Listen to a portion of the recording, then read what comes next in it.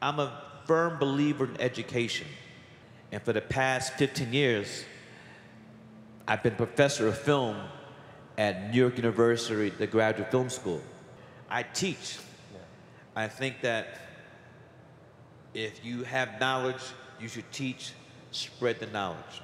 The first day of class, every year, I tell my students that hopefully you were here in this class, in my class, because you love film. Yeah. I always try to tell people, find something that you love. Not necessarily I'm going to choose a major because I think I can make the most money from that major. Find out what it is that you love.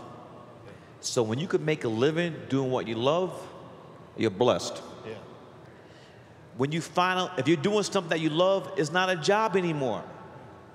When I have to wake up, when I'm doing my movies, commercial documentaries, and we have like a 6 a.m. call in the morning, I don't even need an alarm clock to wake up because I'm excited. I'm about to do something I love. So my mother would take me to the films. And I never wanted to go.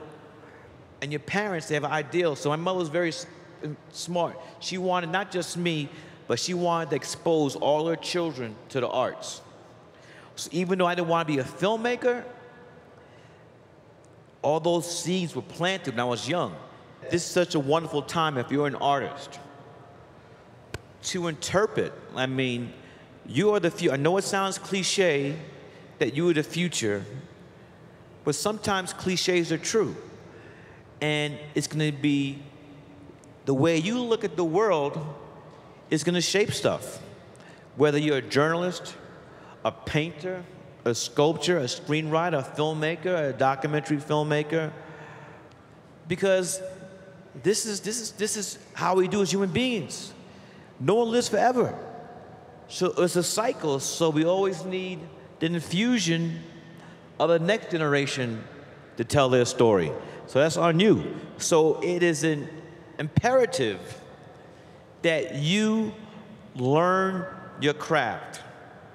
One of the biggest lies that is told to young people is that this whole magic of overnight success. There is no such thing.